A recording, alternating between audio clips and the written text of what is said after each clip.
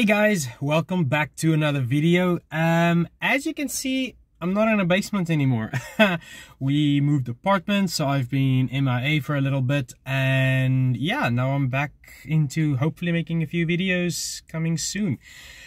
Over the summer, my Jeep stood outside, and yeah, so it was dirty as heck. You can go look at the reel on my Instagram where I showed where it looked like after summer and what it looked like after a wash.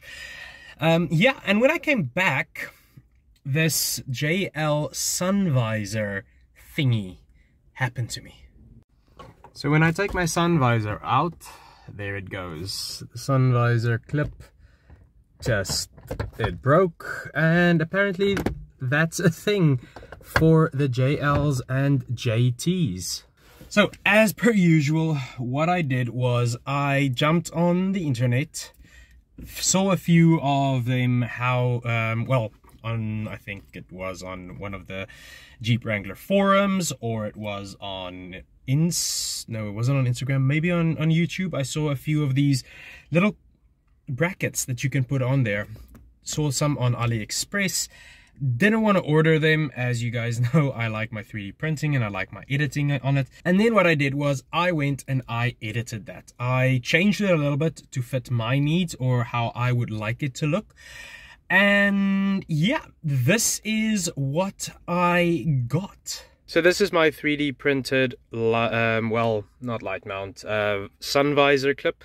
As you can see, I had raised edges a little bit and a beveled edge at the top there. Actually have a bit of a squish there at the bottom. That should not be like that, but yeah, so this is what I 3D printed, and what I'm going to do now is I am going to put that in here and show you guys what I did. So for this install, super easy. All you need is a T20 Torx bit to remove the stock Jeep screws, and then I'm using 35mm long, thick, I think it's 4mm, possibly 4mm screws that I had to cut shorter. Let me add that in here so that you can see how I cut them shorter with a little Dremel bit. And then I am just going to screw them. It's a Phillips screw that you put in there, and then they are good to go. Okay, so I have my T20 Torx bit, and I have my Phillips screwdriver. I have my two shortened screws that I have, and I have my 3D printed part. Now what I'm going to do is I'm going to remove the T20 bit from here. I'm going to put this in place, and then hopefully it sits nicely in position. Let's see how it goes. These nice short little fat screws, but there are two of them, so I need to actually, I think this would be the easiest way, and just let it hang. Oh, okay, there goes one screw. Yeah, so here you can see that the top part of the little plastic that goes on this side over there, the top little lip thingy broke off. It's still stuck to the wire, and that's what's making this fall down. So now what I'm going to do is I'm just going to put my two screws in those holes, and then it should stay in place. Okay, let's get to putting this together, back together again.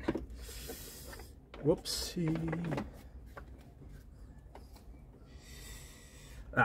Let me enter the bolts into the pieces first, because they are a little bit tight. The holes are a little bit tight, but I'm hoping that will just keep it together a little bit easier. Oops. There we go. Screw is entered. You can put this through quite a little while through, so that it is just easier. Shorter distance to actually screw in when you're holding everything together with only one hand. and screwing it from the other. Now I put these through too far. Now I can't get them in properly, so just have to unscrew them a little bit. Okay, so once the one actually goes in, it's a lot easier to screw in the other one. Just have to get it up into its hole.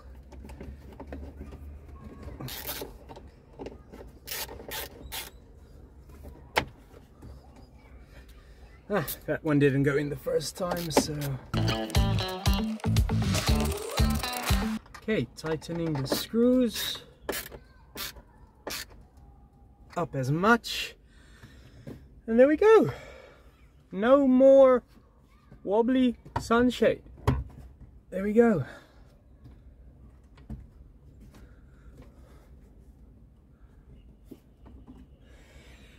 Now, my design has one little bit of a flaw to it.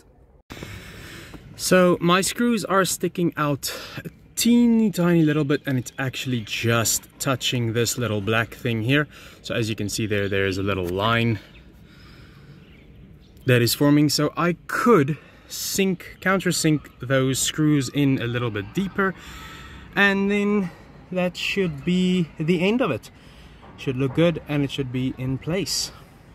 So yeah, there we have it. I have my sunshade is working again, and I can actually use it. So yeah, there it is. I don't know if you can see that. The light's a bit weird.